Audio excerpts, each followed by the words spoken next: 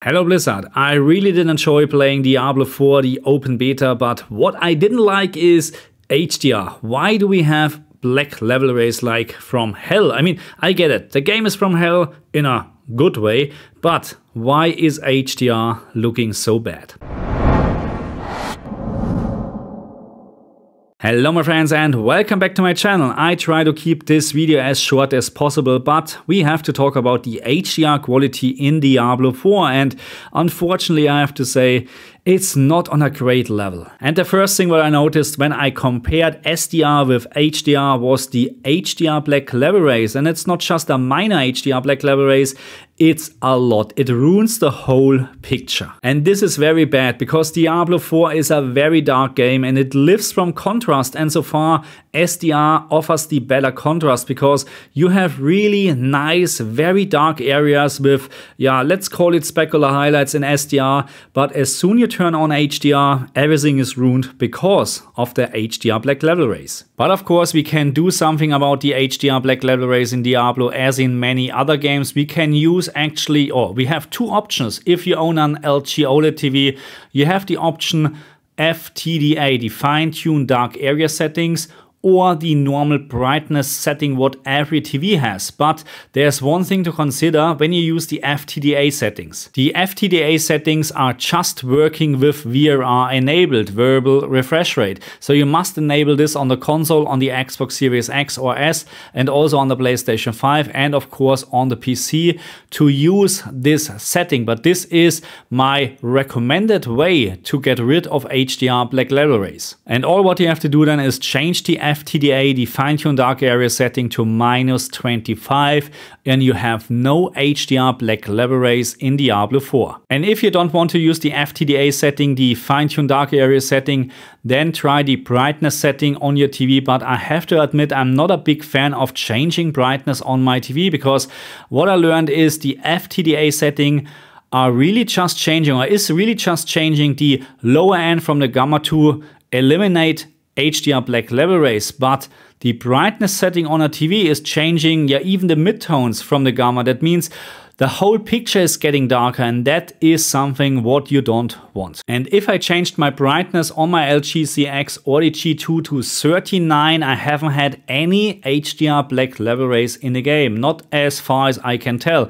And for owner from different TVs, a very good way to test actually HDR black level rays in Diablo 4 is the main screen of the game, because on the corners you shouldn't have any elevated black levels. It should be pitch black, and just decrease the brightness in this or on the main menu unless you can't see any elevated black levels, and then that's the setting you should play the game with. And now let's take a quick look on the HDR settings what we have in the game. And yes, we have HDR settings in the game. That means we have no HDR system level calibration support on the console. And I'm very sure the same counts for the PC as well. But that's not a big problem because the settings what we have in the game are working actually quite well. But I have to admit, I had a very hard time to analyze the maximum peak brightness in the game. Let's start with the black point setting, and I decreased this setting to the lowest level, and I have to say I haven't had any black level crush. At least I couldn't see anything.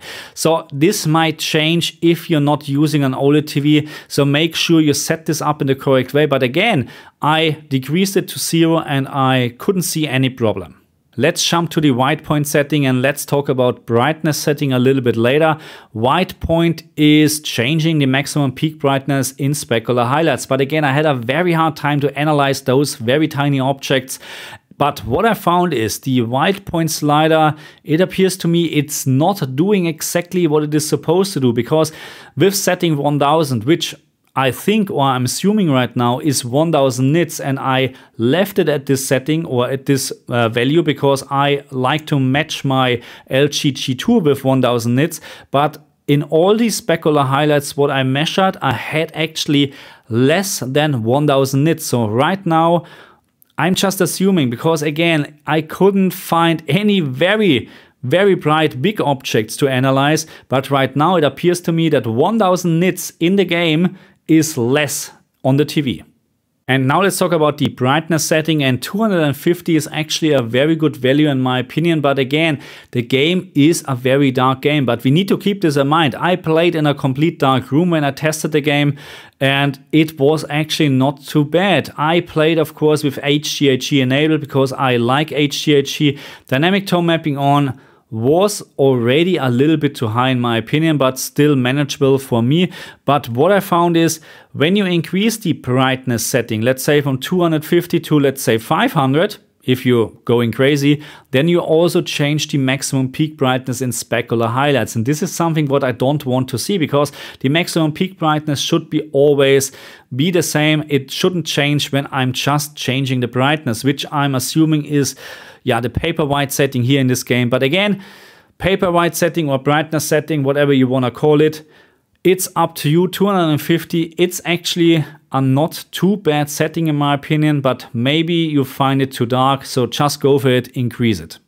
So when it comes to comparing HDR10 with Dolby Vision, and of course I played the game in Dolby Vision on the Xbox Series X, I had also a very hard time, because always when you progress in the game and I jumped back to HDR10 or whatever, I was in a different level. So it was very hard for me actually to compare the exact same level. So that's why I couldn't do a proper HDR versus Dolby Vision comparison. But what I have seen with my own eyes is that there is not much of a difference, because this game doesn't support Dolby Vision natively, so there is not much of a difference. So you shouldn't expect any difference.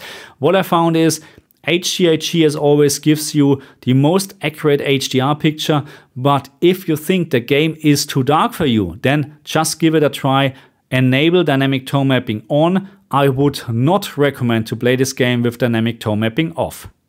Okay, my friends, so that's it for Diablo 4 and HDR analysis, and yeah, I'm not impressed. I'm not impressed at all, not because we have terrible HDR black level rays. I mean, we have this in so many games, unfortunately, but we can get rid of it with the fine-tune dark area settings in most of the cases. And here, minus 25 is actually a very good value to have a proper contrast, but still, I think the specular highlights are not really specular. They can be more, to be very honest. I think I need to compare this with Diablo 3 on the PlayStation 5 and the HDR always on option, because I found the last time when I played this, and I know it's fake HDR, don't get me wrong, but with dynamic tone mapping on, you have actually almost around 600-700 candela on specular highlights, and it looks so much better than Diablo 4. Even with fake HDR. So Blizzard, you have a lot of work to do, and I'm not talking about the technical issues what I expected, because I'm very sure they will be fixed until the release, or till the release, hopefully at least.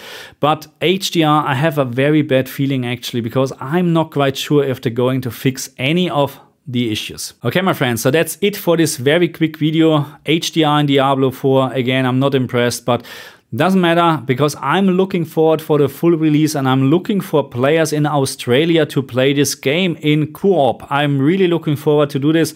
So please PM me, put something in the comment section.